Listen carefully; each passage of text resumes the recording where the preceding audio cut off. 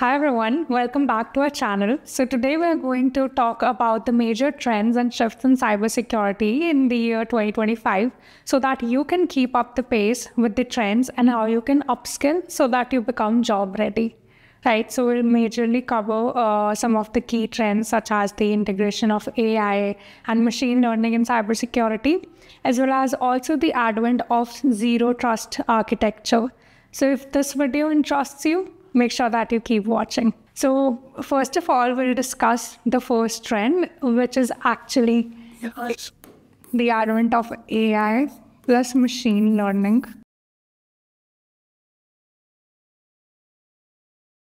In cybersecurity. So what are the three major benefits of the integration of AI in cybersecurity? First of all, as there's vast n number of data that cybersecurity analysts or associate analysts, they need to analyze on a daily basis. So crunching in the numbers could be difficult, but through AI you can actually crunch in vast database. And then if we have to find any anomaly in the data, and proactivity can also be stimulated through AI. So if you want to be proactive in detecting vulnerabilities,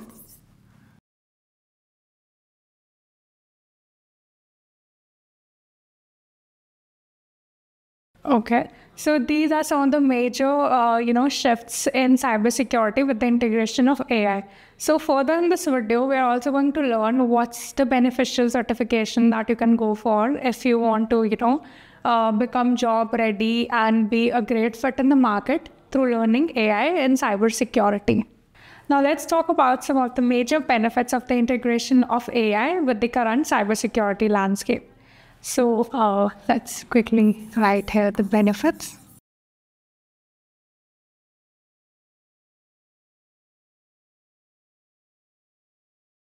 So the number one benefit is actually, looking after these hybrid cloud environments, where the AI mechanism could actually detect, if there are some potential cyber attacks that could happen. Because, since everything has been shifted to remote systems and the organizations are opting for cloud security infrastructure, it's really important to have a foolproof system. So AI has actually, for example, some of the major AI tools through IBM, these can combat all those cybersecurity threats that could potentially happen. So how these tools actually function, they would look for any kind of anomalies, right, in the systems. And they can also detect, all the vulnerabilities and cybersecurity threats in real time. So there's real-time threat detection.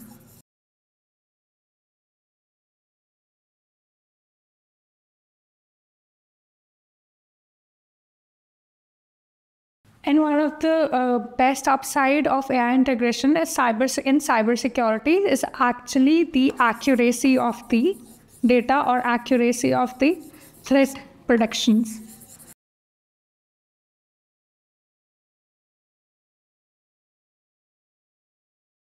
So with the advent of AI, of course, cybersecurity professionals can benefit substantially and they can be more accurate, in detecting threats. So let's talk about the second benefit. Now, the second benefit is actually, regulating all the user access and needs. So how does this actually work? Let's see.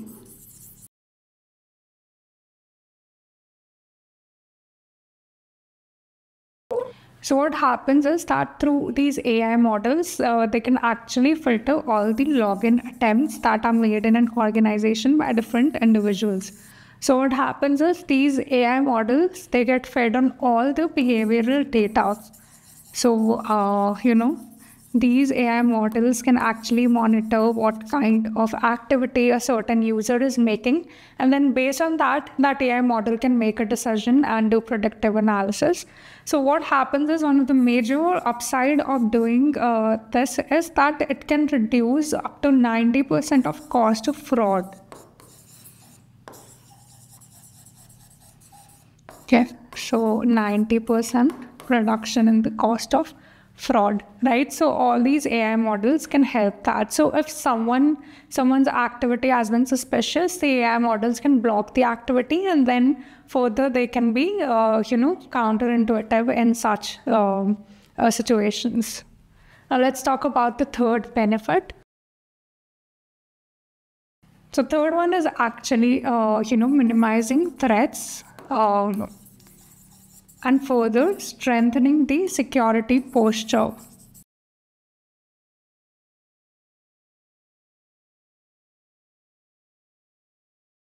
So if there is certain kind of, malwares or any kind of, malicious attacks that could happen potentially in a system or in an organization, the AI models or the AI integrated tools, they can actually identify those threats and they can combat so that, the organizations or the data, that it doesn't get breached. Now that we've talked about AI and machine learning, now let's talk about second most important, adoption of the technology that's happening around cybersecurity. So the second most important concept is actually zero trust framework.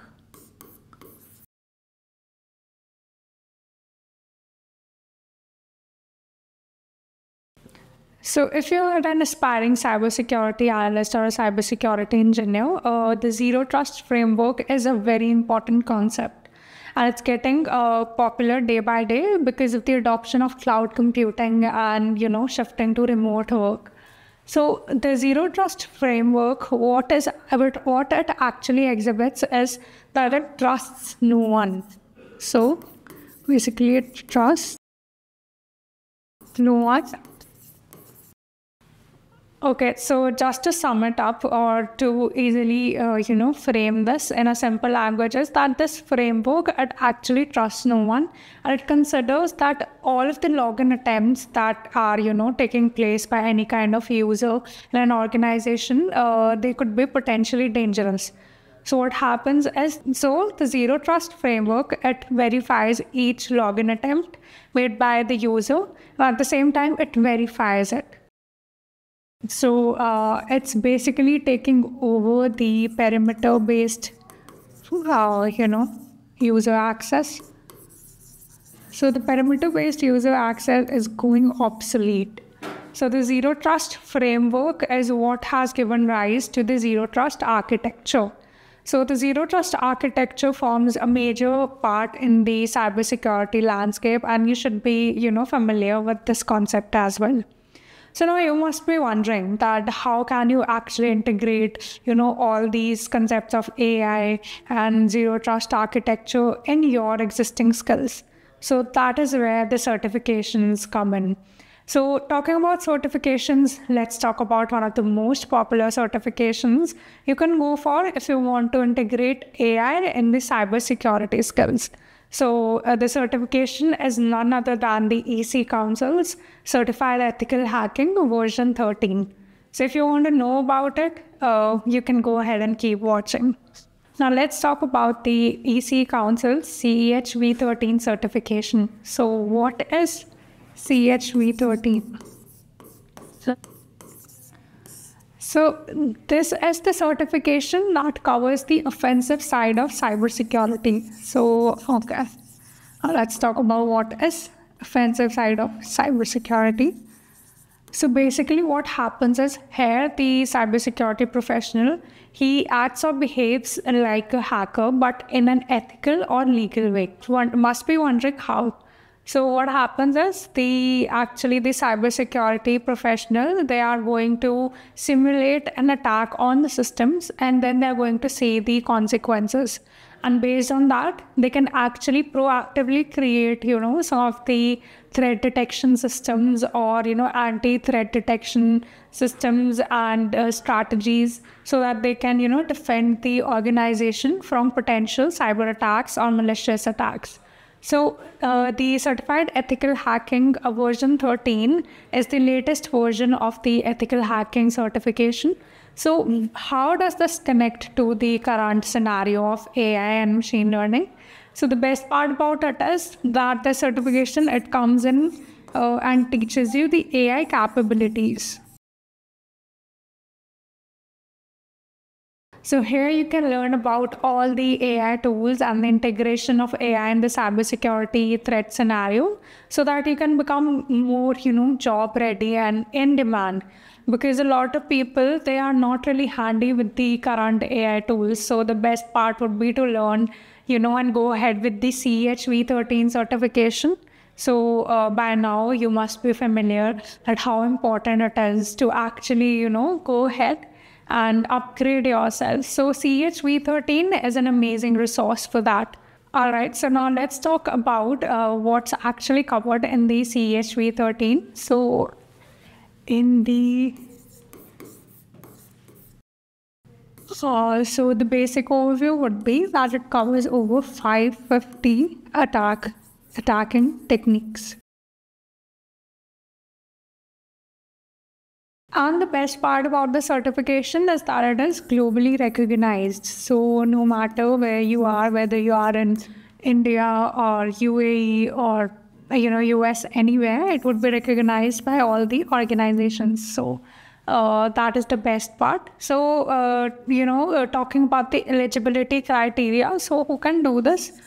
It's actually great for anyone who is actually holding at least a graduate degree or someone who is already working as an associate analyst and they want to upgrade to becoming an ethical hacker. And the desirable package could be around 6 to 8 LP. You can even go up to 12 LP if you are starting out after graduation. So even graduates can do it, right? However, I wouldn't recommend the certification to ongoing college students. But if you are like really keen, you can do that. Okay, so talking about CHV13, what majorly the topics that are covered is, first of all, obviously the introduction parts, introduction to ethical hacking. Then you'll also learn about the major, cybersecurity threats.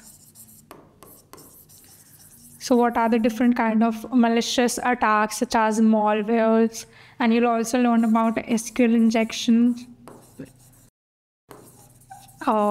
Then the major topics are footprinting and reconnaissance. Okay, and then you also cover Internet of Things and operational threats hacking. So these are some of the few topics that you are going to cover. However, there are almost 20 plus modules. So these are some of the basic ones that you are going to go. So that's all about the course outline. Now let's talk about what's actually the exam structure and how you can prepare for it. Now let's talk about the exam details of CHV13. So essentially, in order to get the certification, you at least need to take the knowledge exam. So it is basically an online exam that happens on the ECC online portal. So what happens is that number one, you need to take the we have the knowledge exam. Just a second.